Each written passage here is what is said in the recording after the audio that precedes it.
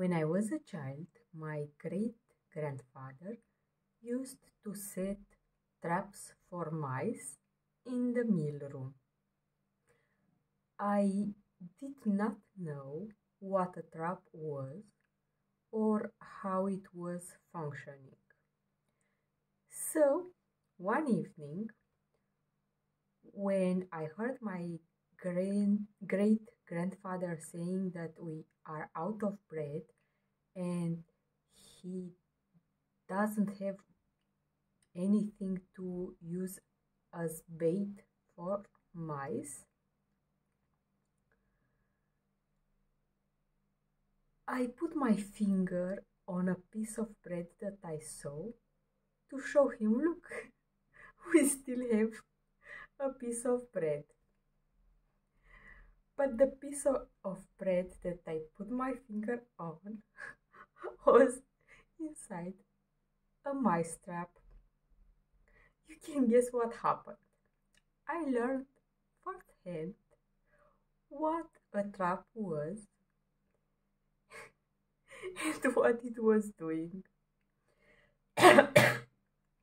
Now, I could have blamed my great grandfather for setting the trap and hurting my finger, but that wouldn't have changed anything, isn't it? And also, it was never his intention to trap my finger. Oftentimes, people do things that have nothing to do with us, but because we are ignorant of some things and we are not fully present in the moment, we sometimes get affected. And then we tend to blame the people for setting a trap for us and to fight with them. But this attitude doesn't change what already happened, isn't it?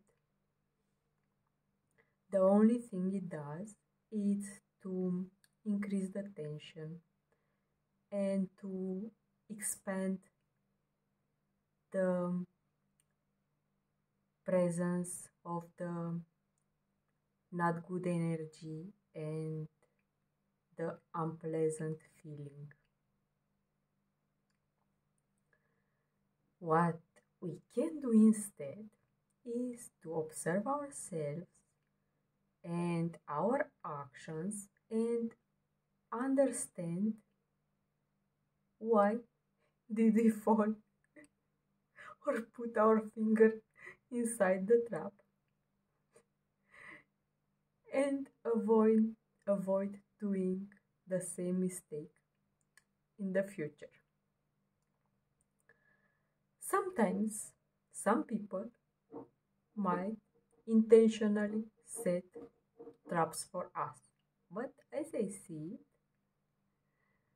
the situation is the same.